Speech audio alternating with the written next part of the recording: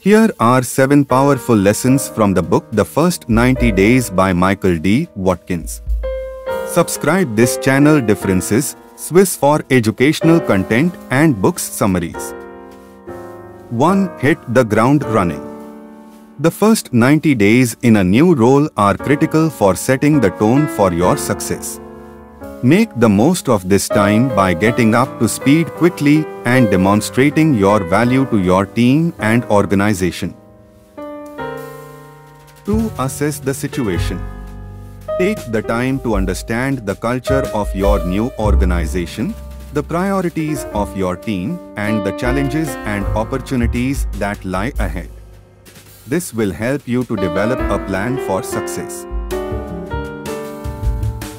3. Build relationships. Get to know your team members, stakeholders, and other key people in your organization. Building strong relationships will help you to navigate the political landscape and get things done. 4. Set clear goals and priorities. Once you have a good understanding of the situation, set clear goals and priorities for yourself. This will help you to focus your energy and efforts on the most important things. 5. Communicate effectively.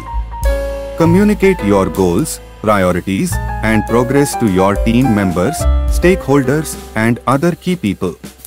Effective communication will help to keep everyone on the same page and build support for your initiatives. 6. Be visible and accessible.